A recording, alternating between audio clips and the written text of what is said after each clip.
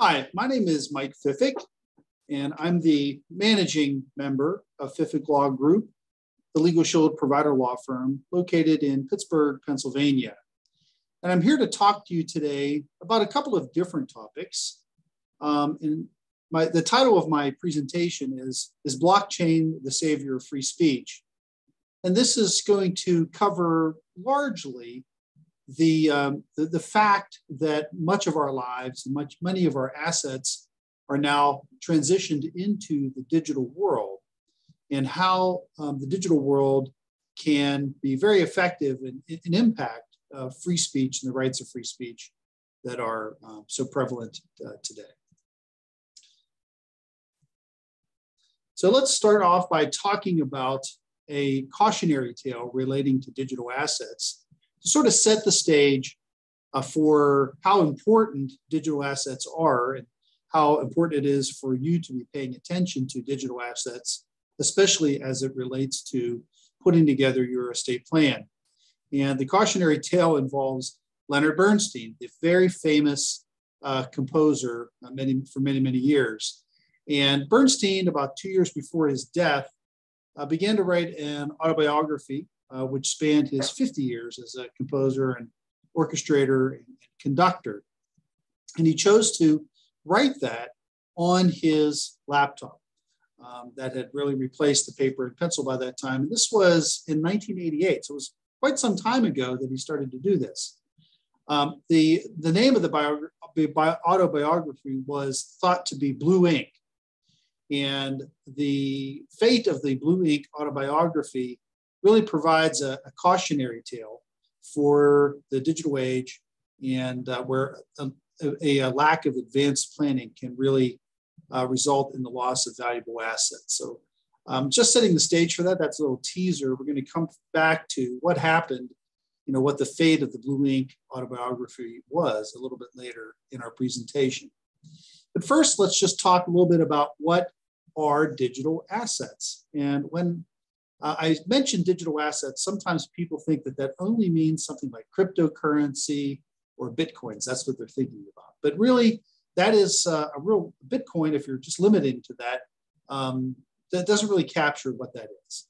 So digital assets are literally any information or data that's stored electronically, whether it's on a device, online, or in a digital wallet, or in the cloud. So many things are in the cloud anymore these days. And so devices would include your smartphone, laptops, tablets, cameras, flash drives, e-readers, so many of the digital assets that we've gotten used to having and really can't do without, in this day and age. And on average, an average device has over 3,000 personal digital files. And so think about how many digital files there are available in all of your accounts. And that really would add up to a pretty huge inventory of digital assets, some important, some unimportant, but some vitally important. And so this next graphic gives you an idea of the scope of things that might be in your own personal digital asset inventory. Think about your email accounts. Some of us have 2 or 3 or more email accounts that have thousands of emails in them, perhaps with documents or pictures attached to them. So really the volume of digital files that are in any one email account is really an overwhelming number. Most of us use social media. We'll see a little bit later how many social media accounts are owned on average.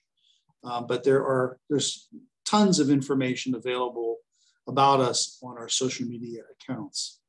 We have digital storage devices like Dropbox, iCloud, Google Drive, many other storage spaces or digital storage places where we put documents. There are so many different examples of these things, but things that just come to us in our daily lives, like online shopping, right? That's information about you that you can access, and perhaps you have credits or points with rewards points accounts, things of that nature. Maybe if you're running a small business, you certainly have digital assets for a small business such as your website, your social media accounts, your blog, all of that information. You know, if you have a web hosting service, if you have a website, you must have a web hosting service. They're really the repository in the cloud of all of the digital files that appear or can be accessed via your website. Almost all of us have streaming services. Those are accounts or digital accounts that we have, ebooks, photos, family photos. The day of the photo book or photo album is really gone, right? Nobody sees those anymore. We all have those pictures on our phone, or perhaps we save them into the cloud, into a Shutterfly or Flickr account or something. But you know, those are often very cherished family memories that are stored up there in some kind of a device. And then it would also include digital or virtual currency like Bitcoin or Ethereum. You know, those different types of digital assets or cryptocurrencies that are available out there. Those certainly are digital assets. And so, like it or not, there's really been a growing prevalence of digital assets. And I think you probably all are aware of this. And you know, I want you to sort of come to grips with the fact that you've got a lot of digital assets out there. You might have known that intuitively, but not really sat down to think about the sheer volume of digital assets that you own.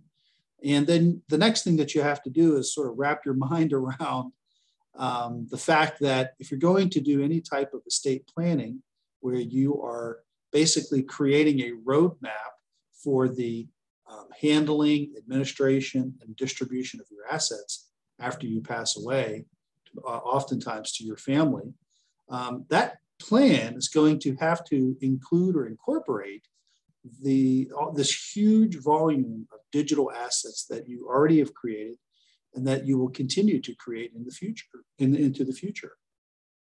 So here are just a few statistics for you. You know, 8 in 10 Americans are on social media, and that's been a 75% increase since 2014, and it will continue at a year-over-year growth rate of 13%.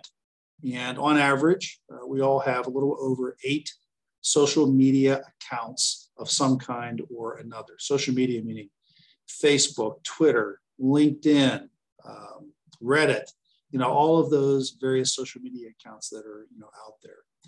And then if you think about all of the other digital accounts that you may have, the average American user has about 150 online accounts that require some type of a password in order to access them. So it's a huge number of digital assets. I found this statistic about the dollar value, to put a dollar value on the digital assets, and the average is about $55,000 is what they're worth. That could be comprised of cryptocurrency assets that you have. Maybe it is money that you have in your Venmo or Cash App account. It could be the value of reward points. You know, if you take a look at the broad scope of digital assets and accounts that you have, I think you'd quickly realize that there is quite a bit of dollar value tied up in all of those accounts, or maybe dollar value tied up in accounts that are lost to you or your family. Some of them you can't even really value, right? If your family, if you have pictures and they're all of a sudden lost to your family, you know, that might be a very terrible situation that you can't put a dollar value on. 70% of people think that digital payment forms or methods are going to overtake cash by 2030. 2030 will be here before you know it. And the United States is getting ready to issue digital currency. There's been several articles in the news in 2022 about the country's intent to issue digital currency. I think we all know it's already here and it's going to be coming. And sooner or later, it will probably replace hard currency, you know, as the primary form of payment. And so there's a lot of money tied up in your digital assets. Cryptocurrency is growing like crazy too, although crypto investors recently have taken pretty much a beating in the markets, but crypto is not going away. The number of crypto wallets worldwide increased 45% from January of 2020 to January of 2021. That's in 1 year, increased by 45%. And there are an estimated 66 million crypto wallets worldwide. And 21.2 million Americans own cryptocurrency of some kind or another. And it's going to continue to grow at that pace year over year. I would not expect cryptocurrency to go away anytime soon. And as we will cover in the connection between cryptocurrency and First Amendment, I think you'll realize why cryptocurrency isn't going away anytime soon. So let's sort of switch gears a little bit and take a side path talking about free speech and the connection between digital assets and free speech. So the protections afforded to free speech in the First Amendment have long been considered, the bedrock of American democracy. If you've watched the news even a little bit, you will realize that the First Amendment topics are in the news, almost every night. And the digital world, I think many would say, was expected to be a forum of unregulated free speech. And perhaps you think that it already is a forum of unregulated free speech, but there certainly have been arguments about whether it's unregulated or not. Certainly Donald Trump would say it's not unregulated since he's been banned from Twitter. And there have been other instances of censorship. So the digital era, the digitization or digitalization of our lives is challenging the way we think about free speech. In recent years, there's been growing disillusionment with this idea due to the rising issues of hate speech, disinformation on social media, so widespread, censorship in the digital world by the government. Certainly, many governments censor the digital communication, right? Digital speech. Russia, right, is blocking any type of news about its war in Ukraine, so it's censoring. China widely censors the internet. So, and some might say that our government censors the internet too. Certainly, there are private industries that censor or do some form of censorship. We do see that our private social media companies are taking down posts or not allowing certain types of advertisers on their platforms. That's happening more and more frequently. And social media companies are really trying to come to grips with, what's their role in regulating the type and content of speech that are on their platforms, really? Are they just a provider for the platform and that's really the end of their responsibilities in that regard? Or do they have some level of responsibility to regulate the speech that is on their platforms? And then we also have problems of data harvesting and surveillance. Certainly, that's an issue that is coming up in the wake of the Supreme Court's decision overturning Roe versus Wade. And there are now concerns that state governments might data harvest information about people who are in their states, who are seeking out information about ways to get abortion, that type of stuff. So there are concerns about that kind of a thing. So we've really come to realize that there's this tremendous gatekeeping power that social media companies have over our system of free expression. And also the fact that many of these companies were really unequipped to act as those kinds of gatekeepers, whether we call them monitors or censors. I think we can probably all agree that, if you think that hate speech, I think we can all agree that there's a ton of hate speech out there on the internet, out there in social media. There's a ton of disinformation on social media. Those types of things are just not pretty about the internet. And it's really sort of exploded over the last 4 or 5 years.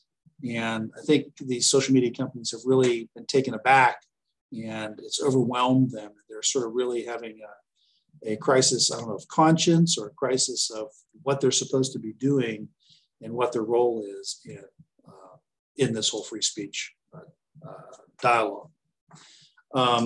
So some people have wondered whether does the United States need a First Amendment 2.0?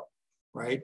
Given the prevalence and all of these issues that relate to free speech and the First Amendment. A couple recent stories that have been out there that, again, another one about free speech. These issues are in the news all the time, and they're going to continue to be in the news, or cases in the federal courts, or cases that are coming to the Supreme Court. You know, again, in wake of the Supreme Court's decision on Roe versus Wade, you know, the question arises whether states that have very restrictive abortion statutes or outright ban abortion in their states will seek to regulate advertisements available to their population about abortion or abortion providers or medications and things of that nature, because they seem to be very, I don't want to say aggressive, but very interested in trying to reduce the incidence of abortion in their states. So there's some concern that those state governments are going to enter into the digital world, that arena, to restrict free speech of businesses or others, advertisers, public interest groups, pro-life groups, who want to talk about accessibility to abortion somewhere outside of the state, or be able to get abortion in your own home, kind of a thing. You know, the Dominion defamation suit that's pending against Fox News and many other people continues to grind its way through the court system. You know, Rudy Giuliani has filed a counterclaim saying that, you know, that lawsuit is infringing upon his free speech rights, his First Amendment rights. Florida has enacted a number of provisions relating to speech issues, right? The so-called Don't Say Gay statute, where they are prohibiting certain types of speech in elementary schools involving kids regarding gender-related issues.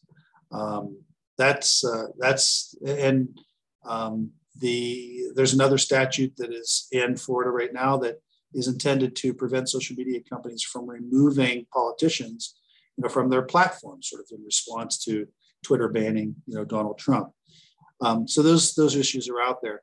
We recently had a free speech issue at Georgetown University. One of their professors was suspended after he sent a tweet that made a negative comment about the president and his recent Supreme Court nominee.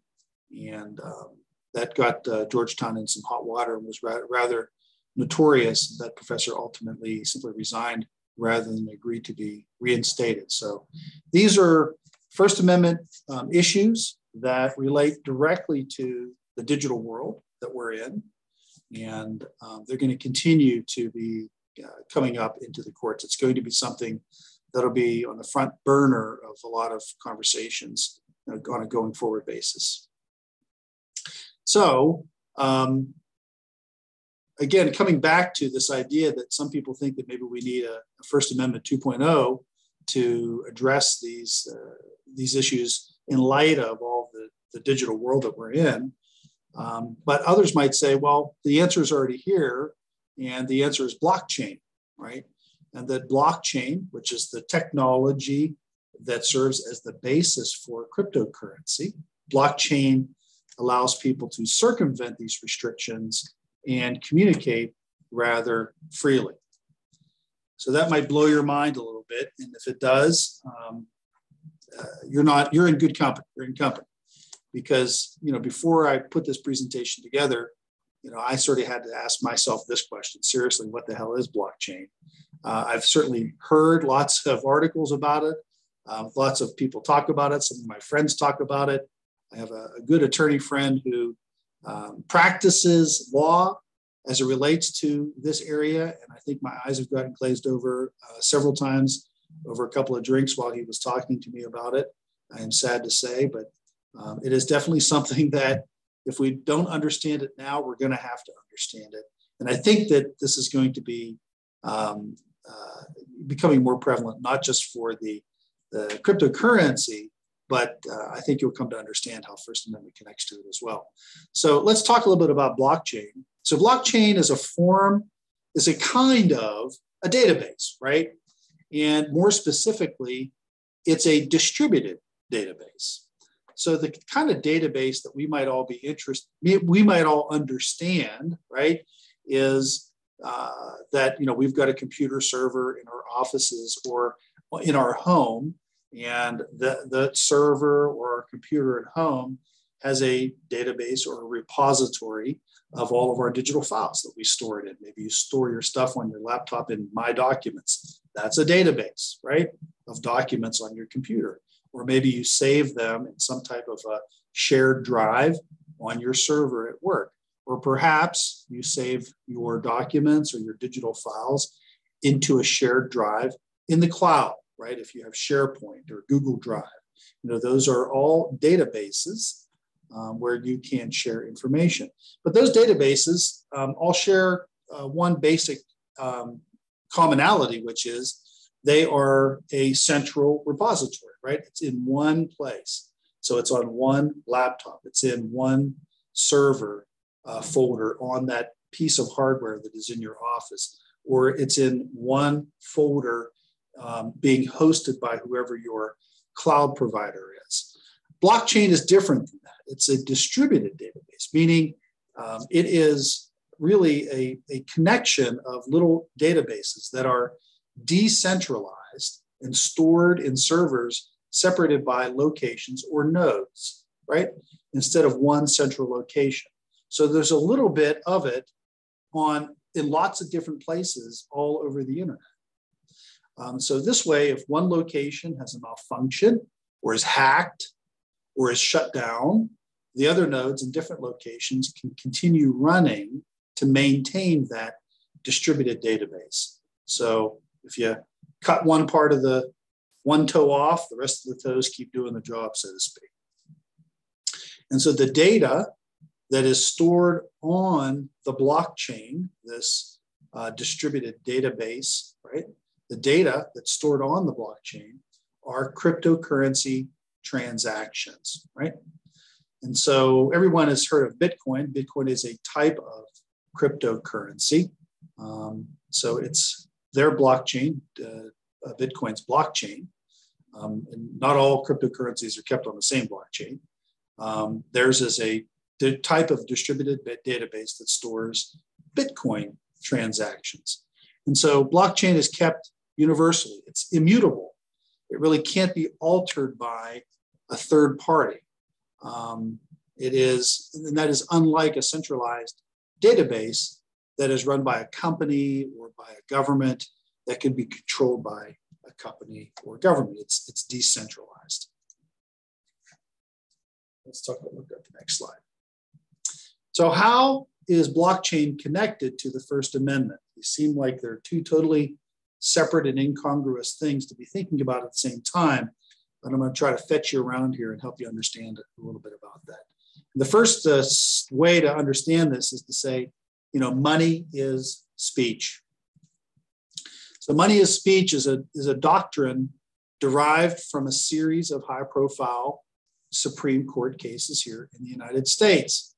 And we have two of these cases, Buckley versus Vallejo, a 1976 Supreme Court case that established the controversial idea that spending money for a political campaign is a form of speech that is protected by the First Amendment. And then a more recent case, which many of us are familiar with and perhaps disappointed in, Citizens United versus the Federal Election Commission, where was the latest iteration of this money is speech doctrine. So money is free speech, right? You can spend money to say things that you want to do, right? So when the government controls the money that you spend to communicate, it really can control the quantity, quality, and the topics of speech that can be heard in a public arena. So if the government can control the manner in which you spend your money, in many ways, it has control over speech, in some ways.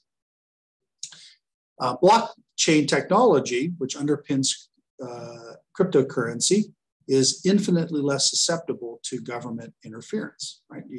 Again, it's a distributed database. And so if one node is taken out or controlled or captured by a governmental entity, The rest of the nodes that carry all of this distributed information continue to operate. So it's virtually impossible for it to be interfered with. So if a government blacklists the financial transactions of an individual, we see this happening. We've seen this in the United States, that they are blacklisting or putting these censures on certain individuals in the Russian government, just as by way of example, trying to block their ability to spend money, to transact money, to do these types of things, right? That's really what they're trying to do in some respect, is stop their free speech, right? Stop their ability to use money as a form of speech to get whatever their message is out. So cryptocurrencies are a way for that effective citizen to store their wealth and transact business with others in an alternative financial system that governments really have no ability to impact or control. So theoretically, once cryptocurrency or crypto technology becomes ubiquitous, governments will have effectively lost the ability to threaten wealth control and financial exclusion. So now, what does this have to do with speech necessarily? Because I think we all understand the concept that speech, that money, being able to spend money to get your message out, is a form of speech. Spending money, donating it to a candidate is your way of saying, I support this candidate, right? It's a form of speech, right? That's one way of doing it. But how is blockchain even more connected to speech? Well, blockchains are usually used to record cryptocurrency transactions. The decentralized database underpinning the network provides other ways to shepherd messages and avoid censorship or surveillance. So it's not just a record of financial transactions with a debit and a credit or something on your account. Blockchain provides individuals with the ability to air grievances on a protected platform without fear of censorship. Blockchain you can attach little messages to these financial transactions, and those little messages that are attached to the transactions can be conveyed using this blockchain technology. So let me tell you a story to give you an idea of how this works. And it's a story about Gao Yan and the Me Too movement in China. And so online activists in China employed blockchain technology to ensure that an open letter asking for answers about a decades-old rape and suicide case was undeletable from China's tightly controlled internet. And so there were these allegations that Gao Yan, who was a student at Peking University, had been raped by one of her professors, and she ultimately committed suicide. And as you might imagine, in the Chinese society, there really wasn't a lot of investigation into this type of a thing. But these activists really wanted to raise awareness about this terrible tragedy and who they thought was responsible. So 8 students from the university lodged what amounts to a Freedom of Information request with Peking University, asking for information about the handling of its investigation of this alleged rape against the professor Sheng Yang, who later committed suicide. And publicly, Peking University issued a statement saying that, hey, we think that this is super important. We're going to conduct an investigation, and we think this is a big issue for us.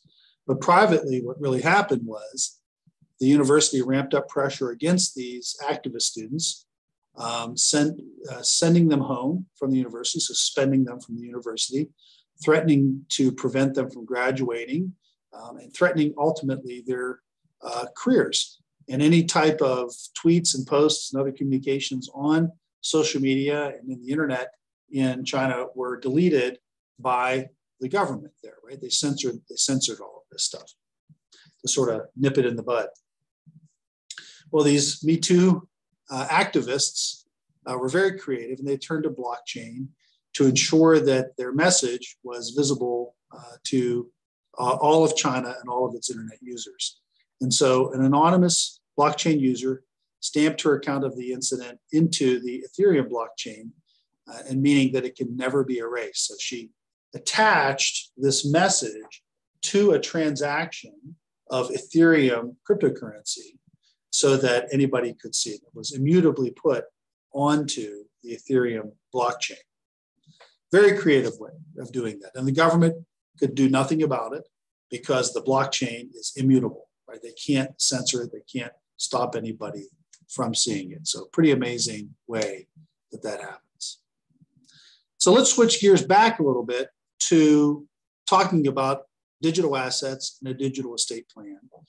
And I want to talk a little bit about why it's so important for you and your family to make sure that you've included the digital assets into your estate plan. And long and short, your family could lose big money if you don't pay attention to your digital assets whenever you're putting together a digital plan or advising your clients to do that. And we're going to talk about all of these things. You know, digital wallets for cryptocurrency don't have account names or titles. That's something that if you don't know anything about cryptocurrency, you might not have realized, but they don't have account names or titles. So there's information that you have that you can access it.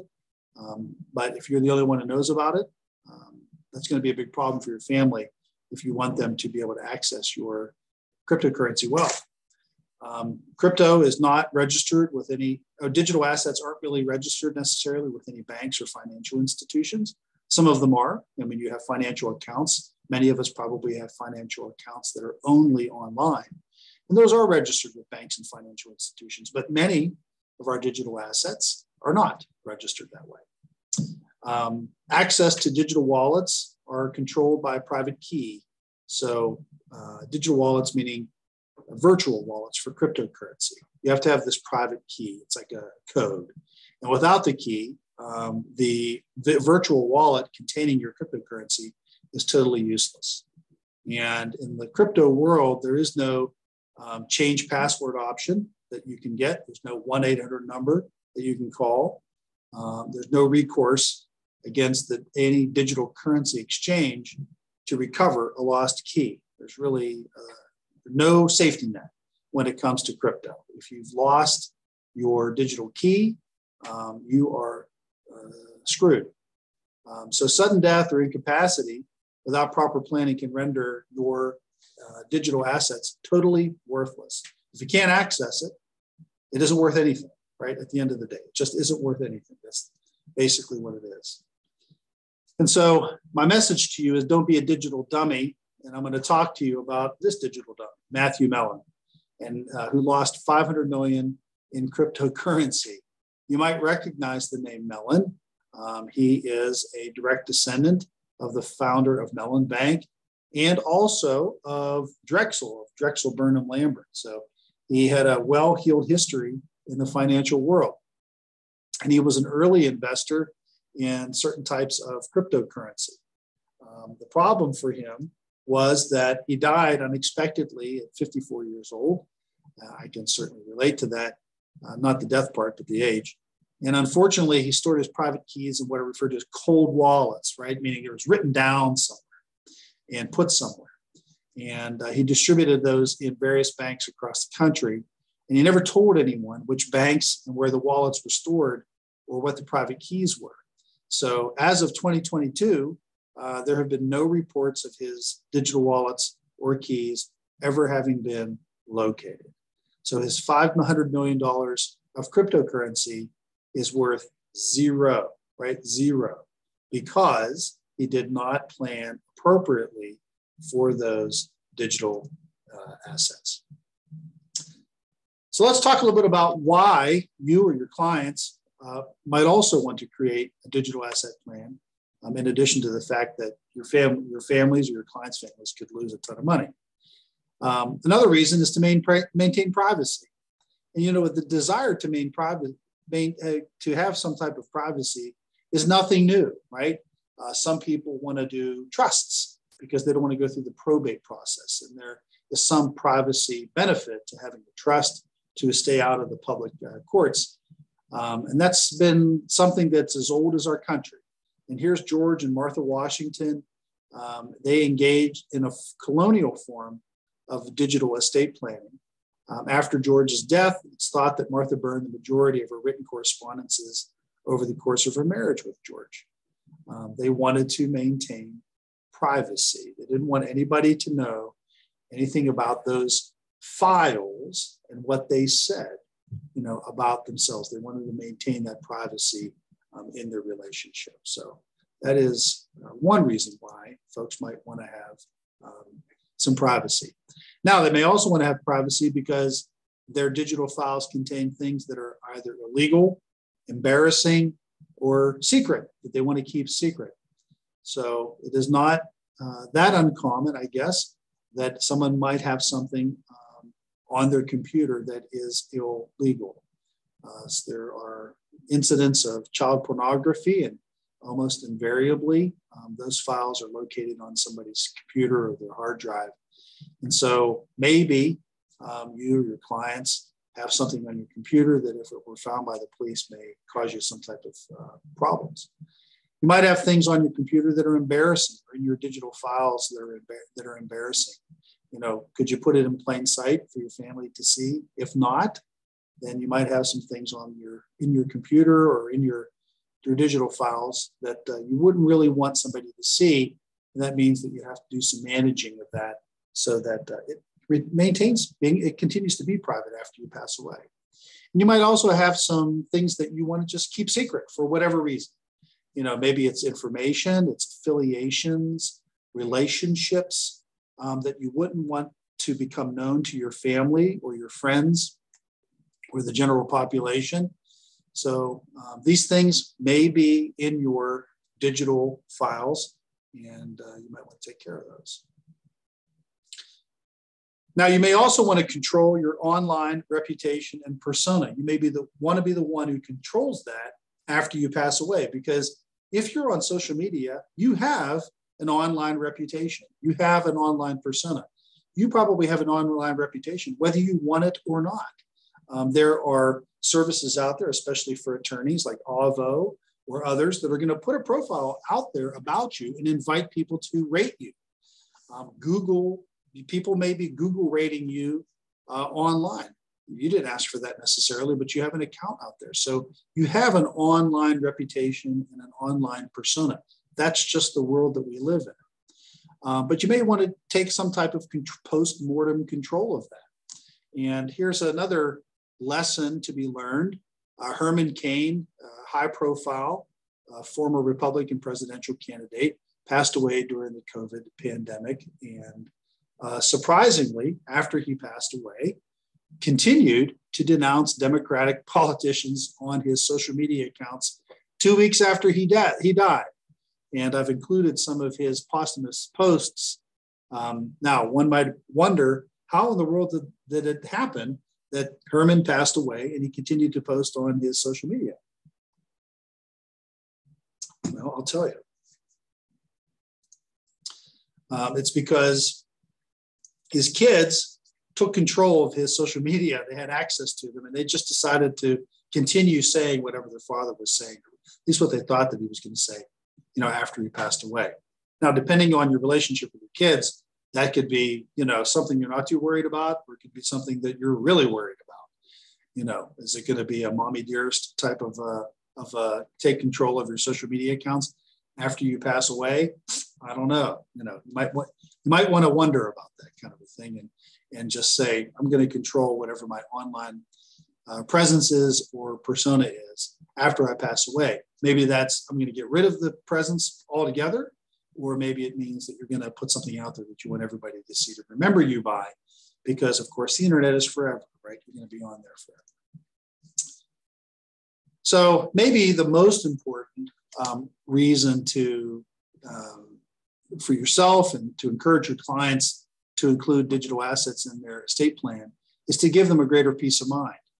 And there are a lot of aspects to this, one of which is that there are a lot of Facebook accounts and other social media accounts that are associated with people who have deceased, right? Right now, there are up to 30 million Facebook accounts that are associated with dead people, and about 8,000 die on a daily basis.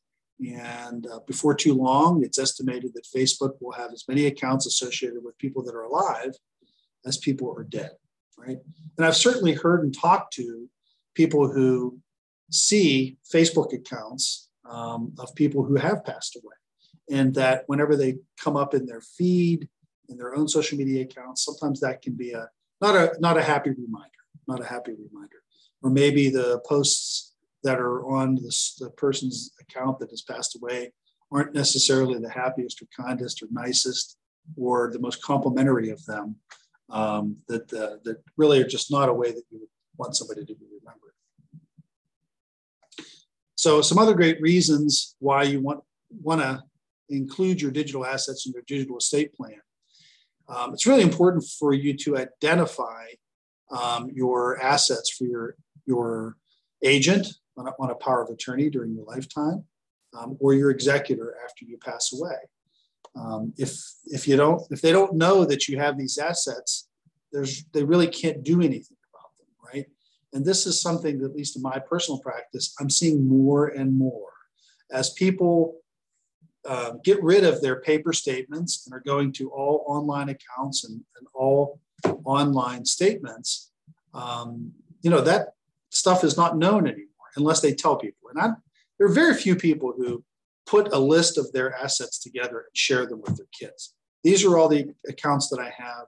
Here's all my account numbers. It's the rare individual that does that kind of stuff. It's a good organizational thing, but quite frankly, in a lot of families, the dynamic is such that it's probably not a good idea to share that information. It wouldn't necessarily be the best thing to do. And some people are just not comfortable doing that because it's their money, and a lot of people are hinky about their money, right? That's just all there is to it. I'm getting more and more estates that I'm opening where somebody comes in and doesn't have a tremendous amount of confidence that when I ask them what assets the deceased have, they're not quite sure. They might say, well, he or she I know they had online accounts, but all I could find were a couple of checkbooks. I'm not sure whether that's everything or not. So it's a real problem. Next to knowing what assets you have, you need to be able to give access to your digital and online assets to your agent and your executor. Your agent under a power of attorney is there to help you manage your finances, but you have to equip them with the ability to do that. And giving them a piece of paper that says it's a power of attorney is a great start, right? But if that's all you give them, and the rest of their job is a Perry Mason deal to go try to figure out where all of your assets are, and then also work with or wrangle with financial institutions to get access to your accounts, that could be a tremendously devastating situation for you financially if this money is needed to pay for your medical expenses or to support your family. And your agent doesn't need to be spending an enormous amount of time and energy figuring out what you have and then getting access to it. That's the last thing that you want them to have to do, really. And it makes their job all that much harder, right? I mean, it's hard enough to be a personal representative under a power of attorney or to be an executor to sort of marshal all of those assets. It's one thing to, look for your paper account statements in your desk at your house or wait for the mail for a month until you get all the statements in the mail. That's relatively simple. But if you're not getting paper statements and you don't have them around, then, it's going to be very difficult for somebody to assist you or to administer a estate. Not having all of this stuff put together really works against facilitating the administration of your estate. It's going to increase the cost and frustration of administering your estate. And it also puts your assets at risk from identity theft, from hacking, from fraud. The incidence of post-mortem identity theft are dramatically increasing. And people are getting access to your accounts. There are stories that have occurred where identity thieves get access to a deceased person's online account, steal the money, and nobody knows about it because nobody knows about the account. And so the online thieves or the identity thieves are getting away with this money, robbing these accounts, and not going to get caught because it's going to take a long time for somebody to figure out what happened, if somebody can figure it out, at all. So let's talk a little bit about the digital estate plan, and it starts with creating an inventory. So I really encourage you to tell your clients that they need to create a list of all of their online accounts, their devices, their apps, anywhere that their digital assets are stored. So devices or in the cloud, wherever it is. And they need to write down a wide variety of information about those things. So not only have the account,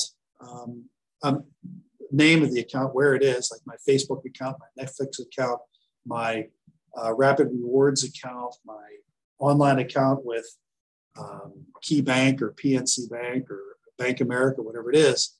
But they should write down their account number, their username, password, PIN numbers, security questions, all of those things.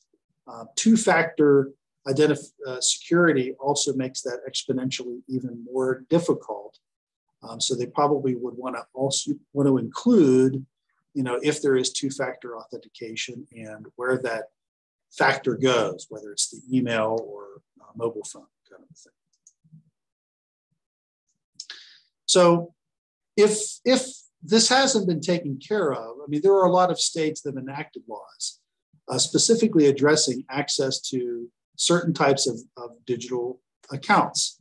And 46 have adopted out of the Uniform Fiduciary Access to Digital Assets Act, or the revised version, of that act. And so that act does give agents under powers of attorney and administrators of estates, personal representatives, some important tools to solve problems presented by the increasing number of digital assets we own.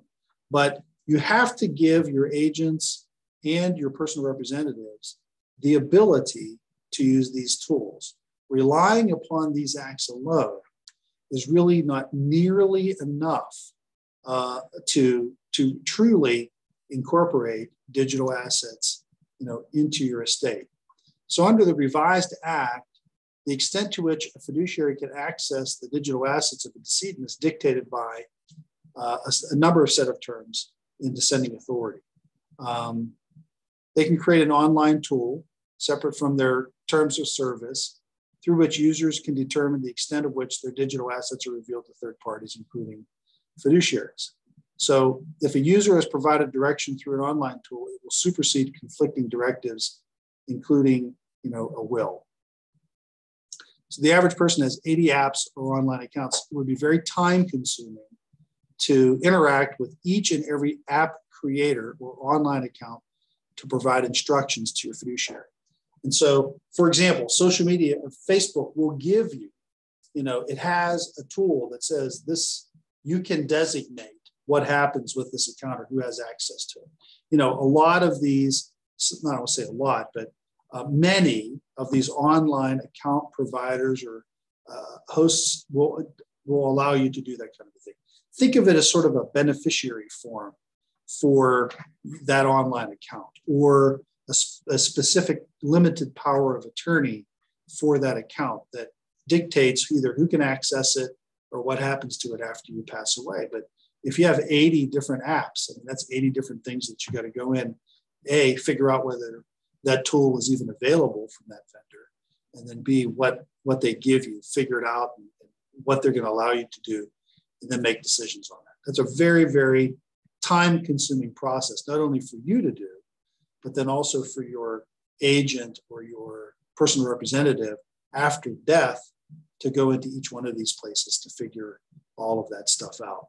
If you go to my website at fiffiklaw.com and go to the estate planning and trust page, there is a section on digital asset planning, and you can access a guide to many of the most popular online account vendors like Facebook, Netflix, and LinkedIn and all of that. And that guide will tell you what kind of things they have available for direction for you, for customers. That we do update that periodically. Now, you can also use a will, trust, or power of attorney to authorize access to these assets after death. This is really a good way, a very good way, to plan for access and distribution of digital assets. Kind of a one-stop shop where you designate somebody to access these things and you tell them what their powers are. And I think you'll find that in wills or trusts, whatever the estate planning vehicle is that you're using for your clients out there, the person who is going to be the executor of the estate may not necessarily be the person who you would want to handle the digital assets. Just different, maybe different capabilities, different understanding of what's going on, a level of comfort in dealing with these digital accounts and digital assets. And so you might find yourself suggesting to your clients that they have, one person to be the personal representative in the more traditional sense of the word, but then they name somebody completely different to facilitate the handling of these digital assets, and where appropriate, transfer of money out of those accounts to the more traditional, executor. But the job of a digital executor is really beyond handling money, right? Because you may want this person to do a variety of functions with your digital accounts after you pass away. For example, your Facebook account isn't going to necessarily have any money associated with it, but you may want to give your digital executor instructions on what to do with that account. And maybe it's to take everything down or close it out, or maybe it's to post an in memoriam there. That's just one example of the role that a digital executor can have for you. You might want them to access your email clients, your email accounts, your Gmail account, let's just say, and clear all of the email, just delete it all, right? And then also put up an autoresponder that says you've passed away. And here's how you get more information about you, or here's where to direct inquiries, those types of things. So, you may find that you have some different hats out there. If the user hasn't provided direction for the disposition of the digital assets, then the custodian's terms of service are going to apply. And if the terms of service do not cover the issue, the Act's default rules apply. And the default rules recognize multiple types of digital assets. This is basically the same as doing nothing, right? Or dying without a will, and relying upon the law of intestate succession to get it right for your family. And of course, the laws of intestate succession in many states were written in the 19th century, and families, as we now define that term in 2022, are wildly different than they might have been defined in the 19th century. And the 19th century laws of intestate succession oftentimes have not been updated since then, don't take into account the very different types of family situations that we have today. And so relying upon this act as sort of the plan for your digital assets is really like doing nothing. You're outsourcing your digital asset plan to the government, right? Or to the app companies. And this is going to, I think you'll find very often, not very helpful at all to the decedent's family. So for certain types of digital assets like virtual currency, the Act gives the fiduciaries unrestricted access. But for other types of assets, such as electronic communications, the statute doesn't provide fiduciaries with access at all. And it may only allow them to access metadata. And so they might not be able to enter into your email accounts or other types of communication accounts and do anything with them. So it's best to make sure that your clients understand what this act does, what powers this act does provide to personal representatives, and what it does not. But at the end of the day, the message that I think is most important is don't leave it to the government to dictate what happens to your assets or what control or direction they're going to give to your financial representatives. This is really an opportunity for everybody to define how they want to have their digital assets managed after they pass away. And it's not advisable to give that up to the government, right? Because, of course, everybody trusts the government, right? And they think that they're going to get it just right for their family. So that's silly, of course, to say. Trust in government is at an all-time low these days. And, if you ever want to convince a client to the wisdom of getting a will done or handling any other types of estate, I always tell them, hey, don't worry. If you pass away without a will, the government's going to take care of your family. They know exactly what you would do, right?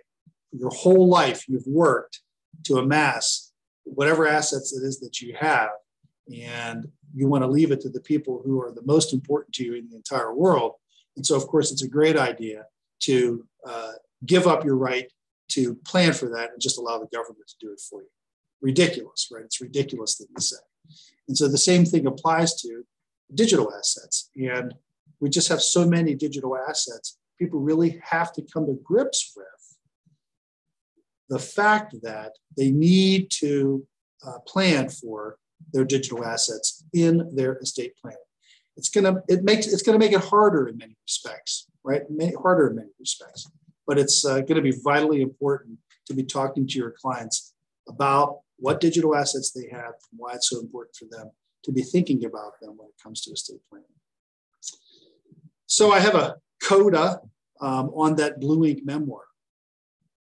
So Bernstein apparently decided to encrypt his work in progress draft memoir on his laptop. And as you might have guessed, he didn't tell anybody what the password was. And so he died in 1990, about 2 years after he started his Blue Ink memoir. And it's gone. Nobody's ever been able to access it ever since. And so his memoir is now lost. That fantastic, famous composer that the name everybody remembers is now lost.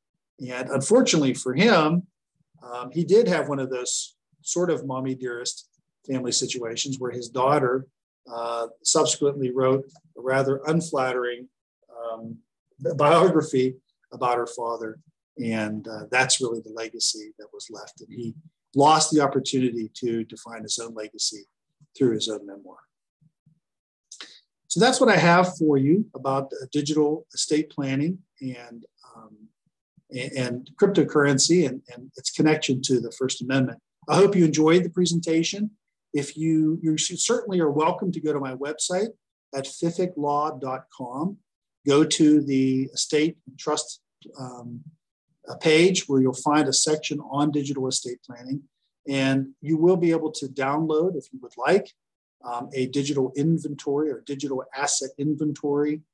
And we could even share with you a digital asset instruction letter that is not only inventories all of the digital assets, but also gives somebody the opportunity to explain to their personal representative or their digital executor what they want to have done with those digital assets after they pass away. Now, that's something that everybody can do. There are a lot of apps out there, and they might have a lot of digital assets. Maybe they include only some of them in the digital asset instruction letter, but maybe they include all of them. There are also online solutions out there where you can purchase a service, either monthly or a one-time fee, where you can include all of your digital asset inventory in there and some instructions on what you want to have done. And some of those services will actually, after you pass away, once they're notified that you pass away and it's verified that you've passed away, they will provide all of this information and access to whoever it is that you designate as your digital executor. And those services may also actually effectuate some portions of your digital estate plan. They can go into your phone and wipe it clean. They can go into your email accounts, wipe it clean and post a message on there.